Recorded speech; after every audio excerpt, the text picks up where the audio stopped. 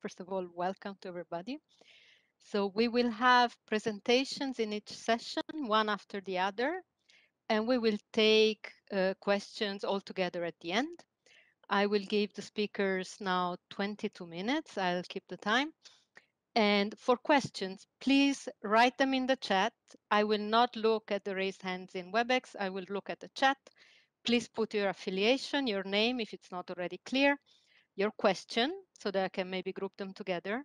And if it's a clarification question, can you please write clarify? So maybe the authors, the co-authors of the speaker could already solve some of these clarification questions in the chat, so we have more time for more substantial discussions at the end. Now, you are all muted. At some point, I may ask some of you to read your question aloud or to just ask your question. In that case, please accept the request to unmute, and then you will be able to speak. Once you mute yourself again, you will have to be given the possibility again. So you're locked, so to speak, for this session. Now, let me get to the content and put in a plug for Prisma. Isabel already mentioned that we have a research network within the European System Central Bank called Prisma, which stands for Price Setting Microdata Analysis Network. The following two papers are indeed by members, participants in this research network, and so I thought to remind you of that. You have information on the webpage of the ECB. Subscribe to that page, put it in your bookmarks, because as the papers come out, we will list them there so you can stay on track with the research production of this network. Now, Andrea, you can start to share your slides. You are presenter now. You should be able to share your slide. This is a paper joined with Alvarez, Gautier, Bihan, and Lippi. Andrea, yes, we see your slide. See the slides? Very good. Yes. Yes, perfect. Hello, everyone. Great. Thank you very much for having us. I'm going to present the paper, an empirical investigation of the sufficient statistic for monetary shock. This paper is co-authored with Alvarez, Gautier, Bihan, and Lippi. In recent works, Alvarez, Lippi, and co-authors have established a new theoretical result for the propagation of monetary shock. This result is called the sufficient statistic proposition. This proposition tells us that in a multi-sector economy with frictional price setting, the cumulative response of output of an industry to a monetary shock is equal to the ratio of the Kurtosian frequency of price changes times delta, the monetary shock, divided by epsilon times 6, where epsilon is the labor elasticity. When the cumulative response, to be precise, is the cumulative impulse response function, which is the integral of the impulse response function. From now on, I will call this object as the response. The novelty of this result stands in underlying the importance of the kurtosis in explaining the propagation of monetary shock. Kurtosis intuitively is important because it measures the lack of the so-called selection effect. On the other hand, the importance of frequency is pretty well known in the literature because frequency represents the time units of the model. This is a theoretical result that holds in a broad class of model. For example, it holds in random minimum cost models as the one of Calvo, Calvo Plus, or Golosov-Lucas. It also holds in rational attention models as the one of Reis, but is also held in multi-product models. This is a theoretical result that holds under some assumption. For example, in the model must feature small inflation. Furthermore, the firms, when they adjust their prices, must set the price equal to the optimal one. We say in the literature, we say that they first must close their gap. Furthermore, the shock in the model are Brownian. For example, this result does not hold in a model with price plans or in a model with temporary price changes. The aim of our paper is to empirically test and explore the validity of this theoretical result. To do this, we will use micro and sectoral data on consumer price and producer price data for the French economy. And we are going to exploit the across-sector variability. The main challenge of our work is to estimate the response of different sectors to a monetary shock and to estimate the micro moments of the same sectors. For example, we are going to estimate the frequency and the kurtosis of price changes. Before telling the empirical strategy that we are going to adopt, I want to state the sufficient statistic proposition as the response of prices and not as the response of output. I want to do this because we have better and more data for prices. After some algebra that I'm not showing, we can state the sufficient statistic proposition in the following way. The response of prices in sector J up to time t must be equal to the monetary shock delta times t minus the ratio of the frequency and the kurtosis of price changes times delta, the monetary shock, divided by 6. Furthermore, we can disentangle the effect of kurtosis and frequency to see if both of them are statistically significant. To do this, we can take a first-order Taylor expansion around the mean of the frequency and the kurtosis. When we do this, we obtain that the response of prices must be equal to a constant minus the delta, the monetary shock, times the mean of the kurtosis, divided by 6 times the mean of the frequency, times the kurtosis, plus the same coefficient times the frequency. From these two equations is quite clear how we are going to test the sufficient statistic proposition. We want to run a cross-sector regression in view of these two equations. This is exactly what we are going to do, and we report the two regressions in this table. The first regression that we're going to want to run is that to regress the response of prices over a constant and the ratio of the kurtosis and the frequency. Once we normalize the monetary shock delta to minus 1%, we have the prediction for our coefficients. According to the theory, alpha, the coefficient of the constant, must be negative and equal to minus t. The coefficient on the ratio must be equal to 1 over 6. However, if in the model we allowed for strategic complementarities, we have one more degree of freedom for the coefficient beta. As I told you before, we took a Taylor expansion of the first order to inspect the significance of frequency and kurtosis. When we do this, we can run a regression of the response of prices over a constant, the frequency, and the kurtosis. The theory, in this case, predicts that the coefficient on the frequency and the kurtosis must be the same in absolute value. Please remember these two regressions because are our two baseline regressions that we are going to estimate later. But however, before estimating them, let me tell you the empirical strategy that we adopt. Our empirical strategy will consist in 3 steps, using French data on PPI and CPI. In the first step, we want to construct the left-hand side variable of the above-mentioned regression.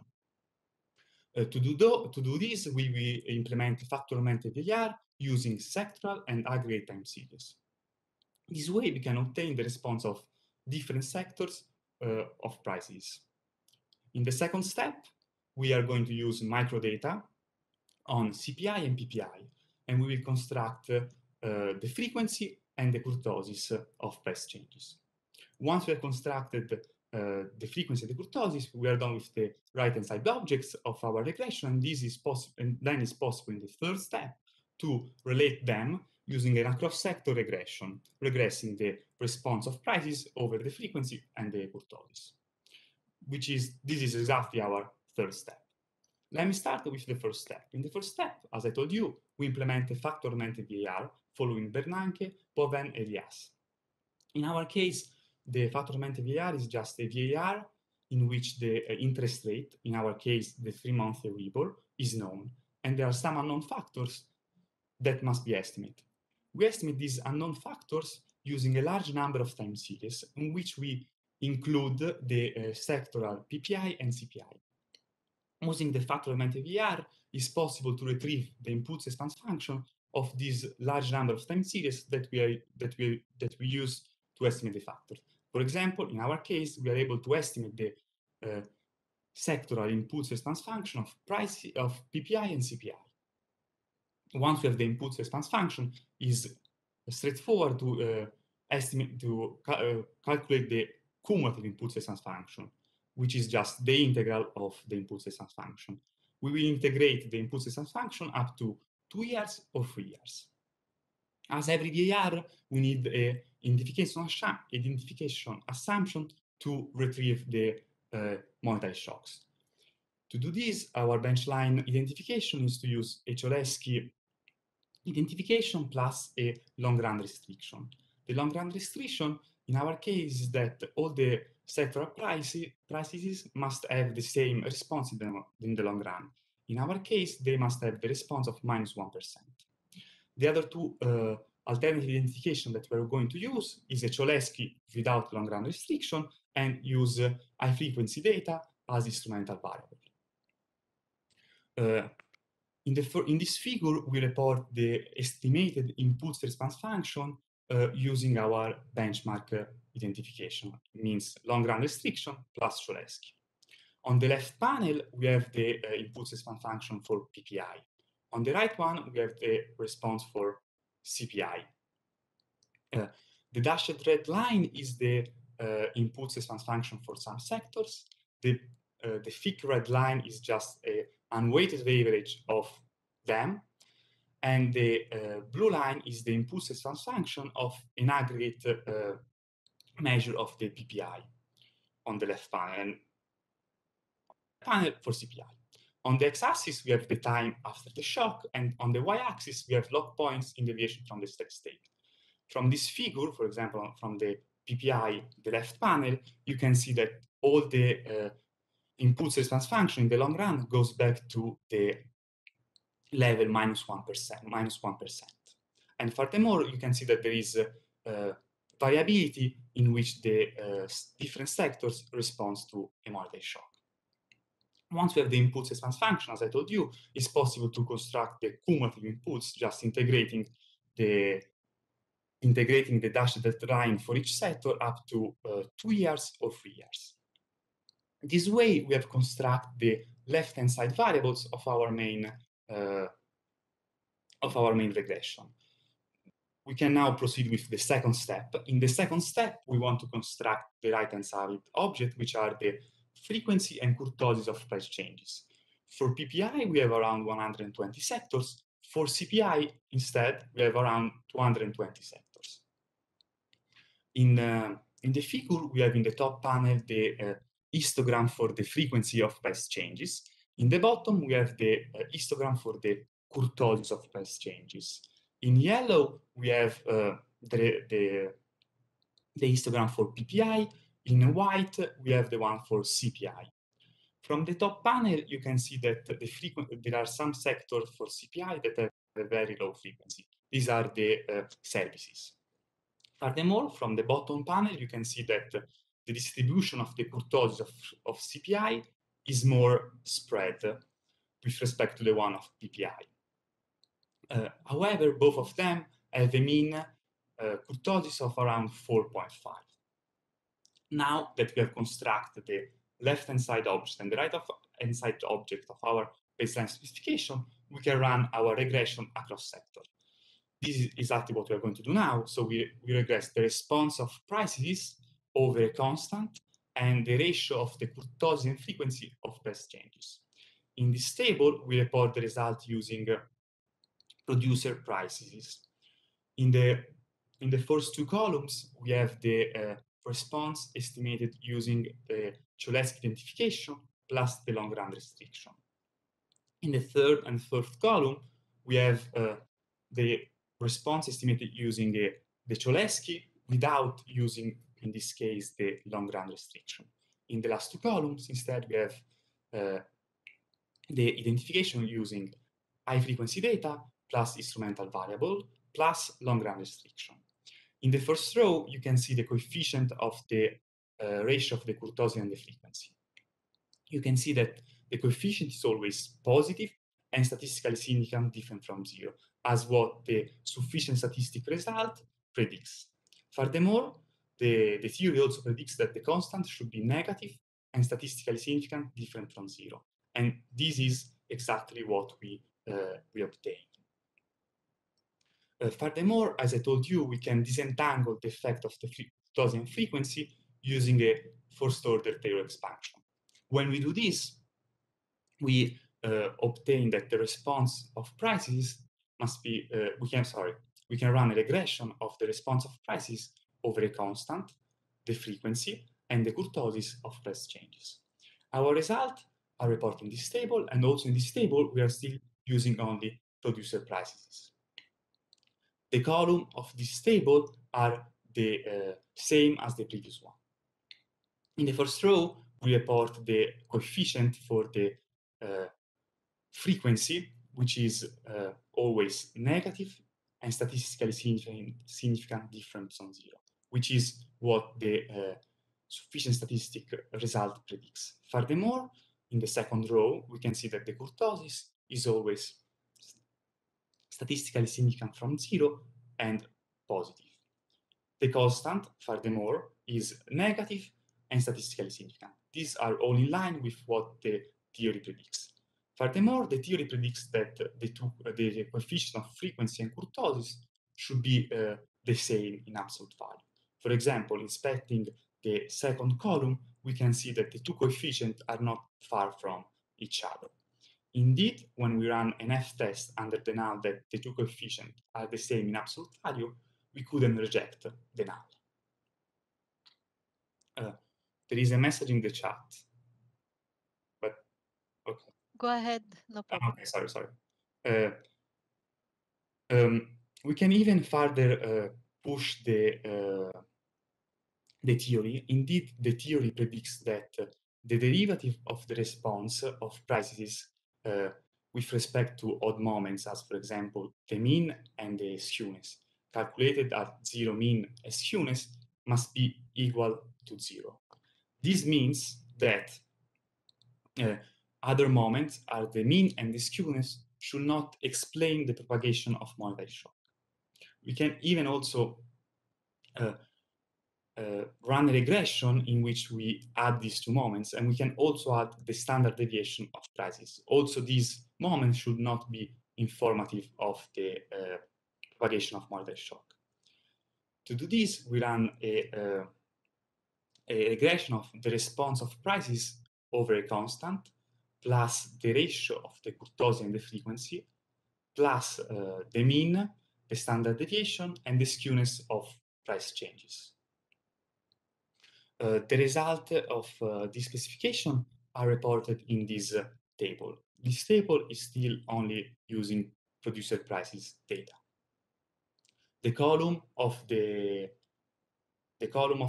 table are exactly the same as the previous two tables. In the first row, we see that the coefficient of the ratio of the kurtosian frequency, also in this case, is still statistically significant different from 0 and positive. Furthermore, the coefficient is very similar, is very close to the one that you obtained in our first regression, which was the regression in which we were not including the mean, the skewness, and standard deviation. From the second, the third, and the third row, you can see that other moments are not statistically significant in explaining the propagation of monetary shocks.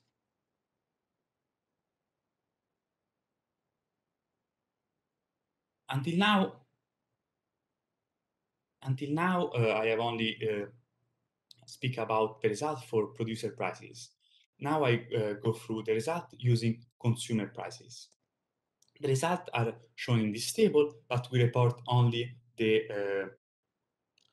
main two regression that we've shown. So we, in the top panel, we report the result from regressing the response of prices over the ratio of kurtosis and frequency. In the bottom panel, we report the results when we regress the response of prices over the frequency and the mean. From the first row, we can see that in this case, in the majority of the cases, the coefficient of the kurtosis and the frequency is positive and statistically significant. However, this is not the case in the first two columns. In the first two columns, yes. 5 more minutes. Yes. You have 5 minutes. Yes, thank you. Furthermore, we can see that the constant in the top panel, also in this case, is positive and is negative and statistically significant different from 0. In the bottom panel, we can see that the coefficient on the frequency in all our specification is still negative and statistically significant different from 0. Instead, the coefficient on the kurtosis is always positive, but is statistically significant in the majority of the cases. This is not the case when we look at the third and fourth column. We believe that the results for CPI are weaker than the one of PPI because in CPI we have some sectors with lots of discounts, and the sufficient statistic result does not hold when we does not hold in a model with discounts. Indeed, not reported, but when we run a regression excluding a regression for CPI excluding clothing and foods, the results for CPI are much more in line with the one of PPI. Let me conclude. In this paper, we have provided an empirical test for the sufficient statistic result. We have done this exploiting the across-sector variability using PPI and CPI data. We have found evidence for the sufficient statistic, in particular using PPI. Our results are less robust when we use consumer data. What we have found is that the ratio of the kurtosis and frequency has the predicted sign and is statistically significant different from 0. Furthermore, we couldn't reject the hypothesis that the coefficient of the kurtosis and frequency have the same effect in magnitude, implying that also the kurtosis is important in explaining the propagation of monetary shock, which is exactly the novelty behind the sufficient statistic proposition. Furthermore, we have also found that other moments, as the mean, the skewness, and the standard deviation, are not statistically significant in explaining the propagation of monetary shock. Our results hold for several robustness checks that we have not reported here. For example, they hold when we remove potential outliers of the response of prices, or of the kurtosis, or of the frequency. We believe that the results for CPI are weaker because in CPI there are some sectors that have lots of discounts, and the sufficient statistic result does not apply in a model with discounts. Thank you very much. I'm happy to answer any question later, but now there is the presentation of Peter. Peter, the floor is yours. Okay, so thanks a lot. It's great to be here.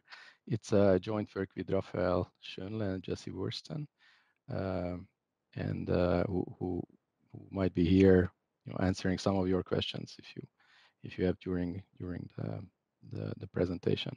So the paper is about measuring price selection in microdata, and the question is that we are revisiting is basically a classic question. So it's that the rigidity of price level influences the real effects of monetary policy as well as the amplification through demand channels. And we know from previous research that prices change infrequently, and in standard models, low frequency actually implies that the price level is rigid. However, in models which are micro-funded by fixed menu cost of adjustment, the price level can stay flexible even if a small fraction adjusts, because large price changes are going to be selected. And why is this the case? It's because of the menu cost. It's optimal, so it's a fixed cost of adjustment. So if you need to change prices, it's optimal for you as a price setter to concentrate on the most mispriced products. And then when an aggregate shock hits, the adjusting prices are going to be those that are most mispriced, And because of this, they change a lot, and this together, so the interaction of the individual mispricing and the aggregate shock is going to raise the flexibility of the price level. And this can potentially be so big as to make monetary policy completely ineffective in influencing the real economy. So in this paper, we are going to revisit this Golosov and Lucas critique to price rigidity by establishing new facts using microdata. So we are going to generate proxies for mispricing. We are going to identify aggregate shocks, and we are going to measure selection as the impact of this gap and shock interaction, so a micro-macro interaction on the probability of the price changes. In particular, we are asking whether is it true that prices with large gaps are changed with higher probability than those with small gaps when an aggregate shock hits. So in this sense, we are asking whether we are measuring whether selection is present in the data. And what do we find? We find actually evidence for state dependence in the sense that the price change probability as well as the size increases with the price gap. But we find no evidence of selection, and I'm going to be clear about how we define it exactly. But so what we find is that the gap, this mispricing, is basically immaterial when an aggregate shock hits. Instead, the price response, the price level response, is going to be state dependent, but through a gross extensive margin. So it's going to adjust through the shift in the share of price increases versus price decreases. That's going to be the main state dependence channel. And this we find that these evidence provides guidance for model choice and some policy implications. In particular, the results are consistent in mildly state dependent models and sizable monetary non-neutrality. So let me just go over to clarify the notions of kind of the main idea behind selection. And for this, let me use an intuitive framework by Cavaliero-Engel. The starting point is that there are price adjustment frictions, which are going to lead to lumpy price adjustment. And an important state variable, the product level state variable in these models is the price gap. So how far the price of the product is from its optimal price. The important thing is that the optimal price is unobserved. And because of these lumpy so kind of costs of adjustment, the price of the product only adjusts occasionally, while the optimal price is influenced continuously by both product level and aggregate factors. And what comes out from these micro-founded models is that there is going to be a dispersed distribution of this price gap, and this is what is shown on the right hand side. So the focus of our analysis is going to be the shape of the adjustment hazard. So the adjustment hazard is just reports the probability of adjustment as a function of the gap, as a function of the mispricing. And in a simple menu cost model, this becomes a step function. So for small gaps below a threshold, there is going to be no adjustment, and above a threshold, there is going to be adjustment with probability 1. So then together, so the gap density together with the probability with this hazard function is going to imply the price change distribution. So that's going to be, in this case, the shown in the dark black area. So these are the price decreases, and in this setup, the price changes are going to be large because only those prices change which are higher, which have price gaps which are higher than this inaction, this inaction band or threshold. And importantly, this is not what we call selection. So this is just normal time high price changes. This is actually what we will refer to as state dependence. This is, but instead, selection is what happens when an aggregate shock hits. So an aggregate shock in this setup hits by shifting the hazards to the left, and then because of the aggregate shock, there are going to be new decreases which are going to appear, and selection is going to be large if these new decreases are large. They are far from their optimum, because these new decreases are going to determine the flexibility of the price level, how they are going to influence uh, the aggregate prices. In SS models, these are far from their optimum, the new adjusters. So these going to be their adjustment is going to be large, and the price level is going to be flexible. In Calvo model, the hazard is flexible, so there are going to be basically no new adjusters. There's going to be no selection. And what Kolosov and Lucas showed, that in a model with large selection, the impulse responses after a monetary policy shocks are going to be, so the real effects, which are shown here, are going to be smaller and temporary, while in a Calvo model without any selection are going to be large and persistent. So selection is really important, even though here the frequency of the price adjustment is the same across the two models. So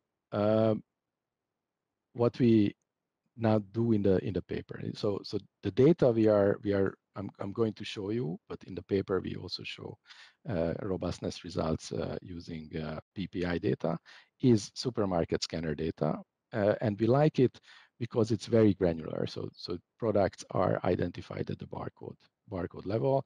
It also has a wide coverage in the US, as well as 12 years of weekly data. So the granularity gives us high quality information about close substitutes, and the time series is going to give us, so it's long enough for us to identify aggregate fluctuations. So we are doing some standard cleaning in the data. We are filtering out temporary discounts, and we also move from weekly data to monthly frequency using the monthly mode to as monthly prices. So this figure shows how our supermarket price index does in the aggregate.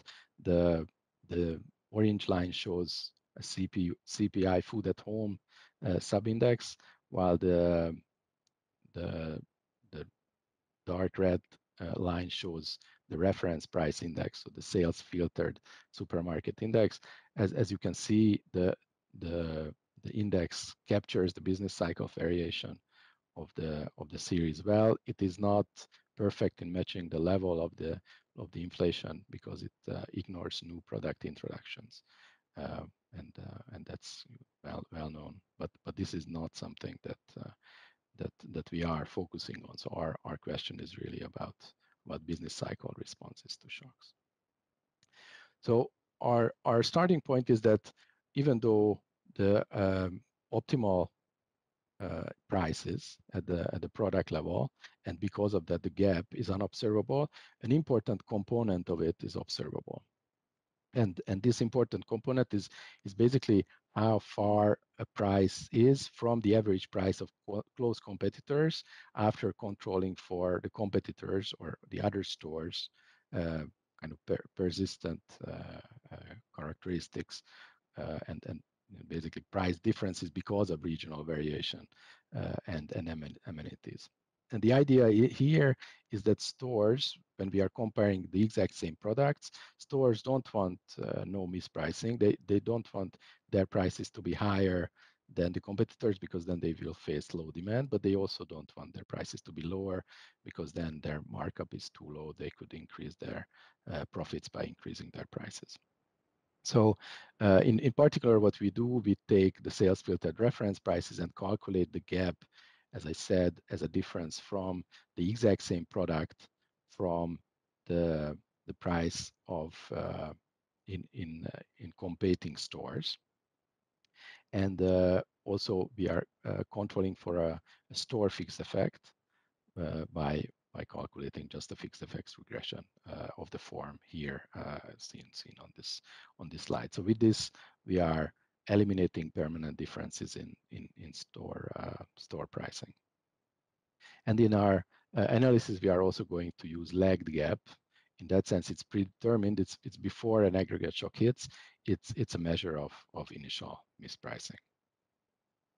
So let me show you some data. So here, what we do is calculate these gaps and just show you the density of the gap. And what you can see here is that the density itself has a really sizable dispersion, and also fat tails, even though we are kind of filtering out sales and also store fixed effects. It's also important to point out that most of the distribution is between -20 and +20%. So this is where the relevant ranges are still. What we are showing here is the size of the price change conditional on having a particular price gap.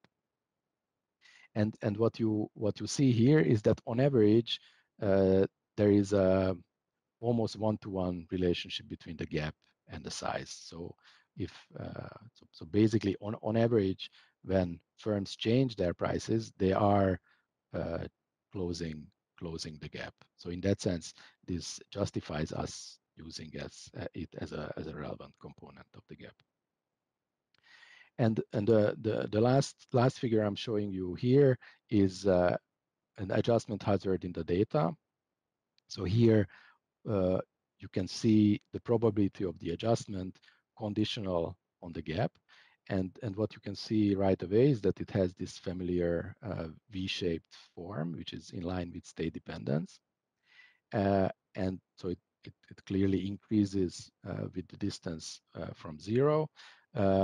What you can also see is that it's asymmetric. So there is a higher probability of adjustment if your price gap is negative. So your price is below your competitors' prices. You don't like it. So you like it less when it's above. And it's also I mean, it's in the eye of the beholder, but we would like you to kind of see that in the relevant range, so in the -20 +20 range, it's almost piecewise linear. So there is not much nonlinearity happening in this range. Actually, it becomes even less if we control for heterogeneity, unobserved heterogeneity, using store item fixed effects as we do in the regressions to come. So now we have this measure of the price gap. Now we need an aggregate shock. And for this, because our sample is between 2001 2012, we are concentrating on the credit shock. But we also, in the paper, we also show that the results are robust using monetary policy shocks. And we identify it using timing restrictions following Gilchrist and Zakrzajcek's paper. So we use their excess bond premium measure, which is a default-free corporate spread, and identify credit shocks as a shift, an increase in the excess bond premium without any contemporaneous effect on activity, prices, and interest rate. And to show you how it looks like in the dynamics, so how these shocks looks like, we just run a series of OLS regressions, basically local projections analysis, where we look at how this credit shock influences different aggregate variables using a set of controls. And for controls, we are using 1 to 12 months lags of CPI, industrial production, the 1-year rate, and the excess bond premium. So how the shocks looks like. So if there is a tightening of the credit conditions, the excess bond premium increases and stays high for almost a year. Monetary policy eases, but it's not sufficient to offset the real effects of this tightening. So industrial production drops, a hump-shaped pattern, and core CPI is declining, and the peak effect of the decline is around 2 years after the shock. If we look at, for the same shock, what happens to our supermarket price index, we see that the effects are very similar than the core CPI. So there is a gradual response, not unlike the core CPI, and the peak effect is not before the 24 months. So we are going to use this 24 months period in our following analysis. So with this product level proxy and the aggregate shock, we can now assess that is it true whether the new adjusters after a shock have large gaps, and we do this by looking at selection as an interaction of the aggregate shock and the product level proxy in a linear probability of the model of price adjustment. So the form of our main regression is the following. So in the left hand side, we have an indicator of price increases and price decreases separately for a product in a particular store between the current period and 24 months in the future. Peter, you have 5 minutes. Huh? Thanks a lot. And our regressors, so we are interested in how this adjustment probability influenced by the gap, the price gap itself, the aggregate shock itself, and their interaction. And our focus is going to be whether the interaction is significant, because if it's significant, it means that over the normal effects, large shocks, products with large gaps are response with higher probability than the aggregate. We are going to run a series of controls, aggregate controls as before. We have also the age of the price as a control variable, and then we satiate the regression with product store level fixed effects as well as calendar months fixed effects, and cluster the standard errors across categories and time. So this is the main results of the paper, and we in the paper we have a series, kind of a lot of robustness tests, and actually the results stay the same, similar. What we find is that the gap itself has a very strong effects on the increases, and it's as expected. So a higher gap decreases the price increase probability and increases the price decrease probability. The shock itself has also a significant effect. So a tightening of the credit conditions reduces the price increase probability and increases the price decrease probability. But the selection effects, so their interaction, are not significant, and this is consistent with a lot of the robustness regression. So in that sense, we find evidence for state dependence. The gap raises frequency, and an adjustment in the gross extensive margin, in the sense that the aggregate shock shifts the probability of increases versus decreases irrespective of the gap, basically all around the distribution, but no evidence for selection. And actually, you might worry that we are imposing linearity, even though this is not necessarily the case. So here, what we are doing as a robustness, we look at we create groups and run a regression, basically looking at how these different groups respond to the aggregate shock as the function of the gap and as a function of the interaction. And what you see here is that this regression actually justifies our assumption of linearity. It's not exactly linear, but it's very close to linear, and the effects are very significant for the direct effects of the gaps, but stay insignificant for the interaction terms. And as I said in the paper, we have a series of robustness tests. So how do we? So what did we learn from this? Peter, we're getting to 2 minutes. Thanks. So what we point out is that it's useful to separate the extensive margin effect that Caballero-Engel emphasized into a gross extensive margin effect and the selection.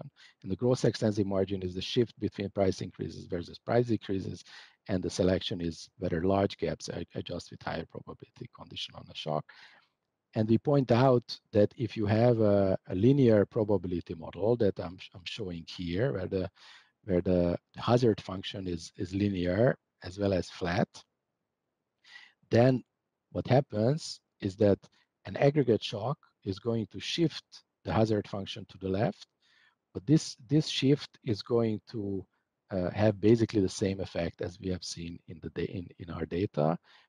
In particular, there is going to be a uniform shift in the probability of adjustment. For example, here for a tightening, the decreases go up, but this is going to be uniform across the distribution of the gaps. There is going to be no selection. There is going to be the new adjusters are not going to be larger than otherwise. So just to overview the effects, we argue that our data points to having gross extensive margin and no selection. This is inconsistent with time-dependent models, which have none of them, but this is also inconsistent with SS models and models with strongly convex hazards, because they should have both selection and gross extensive margin. If the model is kind of linear or close to linear, the hazard, then it is consistent with the data. In particular, there is no selection, but there is gross extensive margin effect. So there is state-dependent effects, but not selection. And just to show how our data can be used, we are also looking at, we are taking a model off the shelf, in particular Woodford's rational inattention extension of the Kolosov and Lucas menu cost model, and use it to calibrate the density of the price gaps and the hazard function to show that then if we are kind of using a model, we can use the evidence we have to assess the monetary non-neutrality to the Cavo, and here you can see how the model calibrated how we kind of managed to calibrate the model to get to the data, and it's kind of in line with the evidence. And then after we calibrated the model, we can ask the extent of monetary non-neutrality. We are doing the same exercises as Woodford did, in particular looking at monetary shocks and how they influence the price level in a series of regressions. And we are asking how close the price level reaction is to the Cavo effect, to the Cavo case, when this information friction parameter is very, very high, or when this information friction parameter is very low. And what we find is that for the calibration that matches our data, the effects are 20% higher than Cavo, even though in an SS model it would be almost so five and a half times as flexible in an SS framework. So the estimated information friction parameter here implies high monetary non-neutrality. So I'm ran out of time, so let me just conclude. So we use granular supermarket and in a paper also PPI data to measure selection. We found evidence for state dependence in the sense that adjustment probability and the size increases with the gap, but no evidence for selection in the sense that condition on the adjustment, the adjustment is independent of the price gap. Instead, the state-dependent adjustment is going through the gross extensive margin, so the shift between increases versus decreases, and these results are inconsistent with standard time-dependent and state-dependent models, but consistent with the mildly state-dependent models. For example, the one with tight information constraints, as in Woodford, which also imply sizable monetary non-neutrality. Thanks a lot, and looking forward to the discussion. We have a very dense chat, but for now, mostly questions about the first paper. And Francesco has been very active in responding to some of the questions as co-author. I think there is still one by Daniel outstanding, which is about econometrics. And so Daniel asked about how worried you are, Andrea, about having generated regressors in your regression. What could be the effect in terms of significance of your results?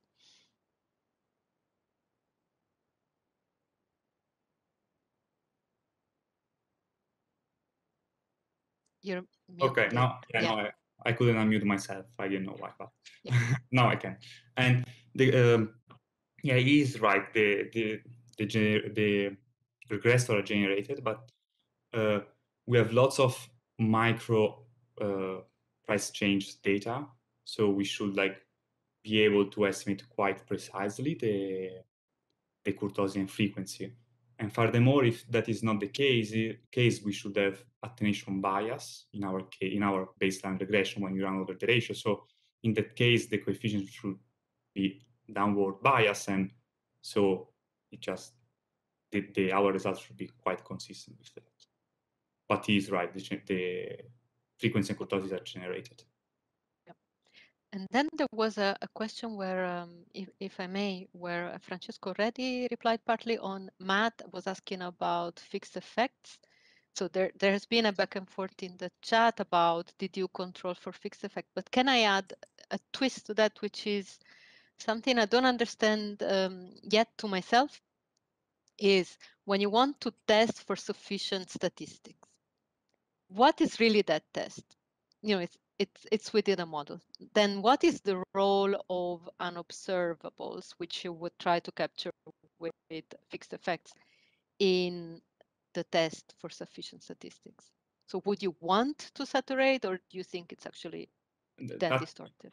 Yeah, exactly. That's a really good point that also we try to respond in our paper, that for us it's not obvious that you should add fixed effect. Like if there are differences across sector, we want to exactly exploit that difference.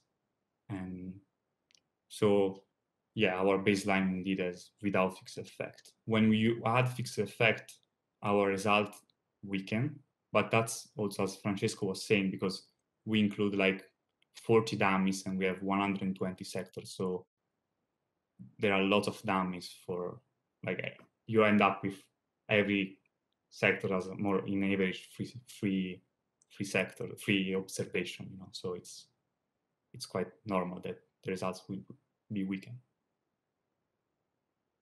I don't know if I answered your question yet. To me, yes, I think Matt can write if he's not satisfied. But now we have also a question for Peter from Hervé, which Peter can read, but I read it aloud for everybody. Did you try some form of order probit, Peter, instead of linear probability?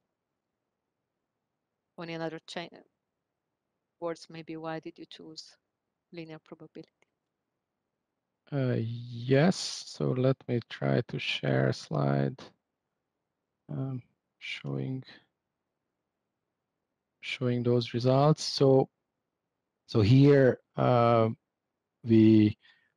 a robustness. So this is a very important question. So linear probability models are kind of an approximation and needs to be checked whether more challenging setups are kind of the results stay robust or not. So here we show results.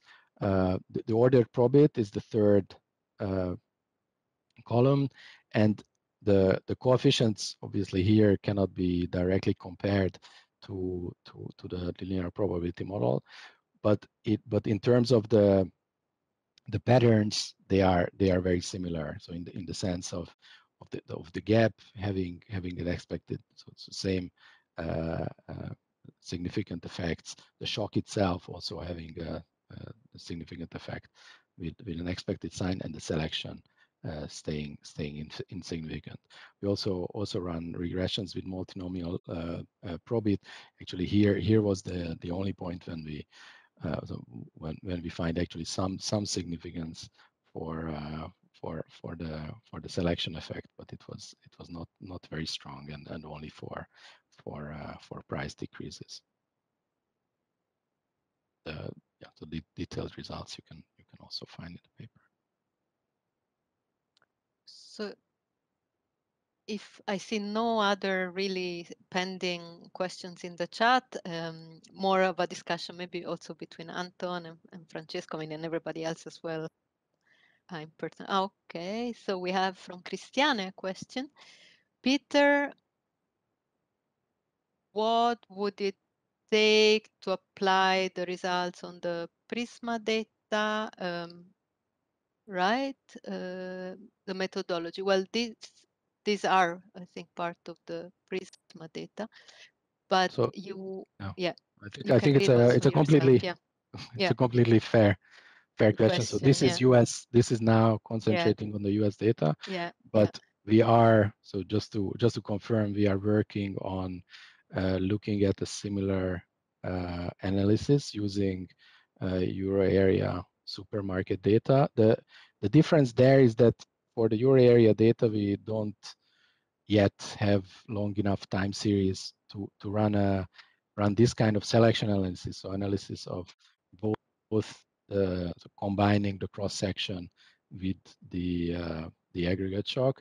Instead, what we do is document the cross sectional moments and then look at, so kind of identify the parameters of a theoretical model, and then try to draw comparisons between the US and euro area. And the work is in progress, so we don't yet have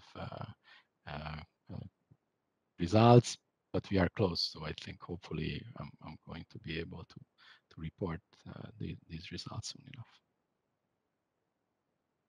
And unfortunately, we had a big shock. So as we get the data from 19, 20, and so on, no? that will help. Peter, you have a question from Alexander Jung from the ECB. You can read it off, or I can read it off. How dependent are your results on the selection versus state dependent on the data set? And then the pricing may be different on geographic levels. Yes, so I think that's fair. What we tried, so in some sense, our how we compare prices is we compare it nationally, but because we want kind of a good large enough comparison, but we control for kind of permanent differences in geography. So we control for store fixed effects. So in that sense, we are taking into account some of this heterogeneity. But it's true that with our data, we could actually run robustness looking at only certain geographies, certain markets, how it goes, but how it does. We haven't done it yet. But then we need to restrict attention to goods which have enough, which are kind of more popular, which are more available in more of the stores. But I think it's a good idea. We should probably do that. Thank you. So we have, and it will have to be the final question, I'm afraid, from Christophe, on evidence that once the gap is adjusted, firms remain on the average price level or they move around it.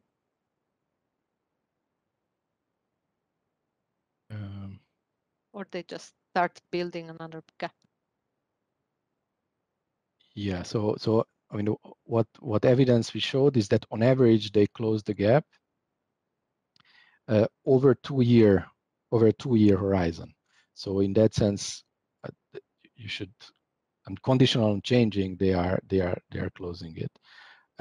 After that, so we haven't really looked at kind of dynamics after this gap happened. I expect this gap to be opened up again over time, and then closed again. So I think it's not. So they are going to adjust only regularly, but this is something we need to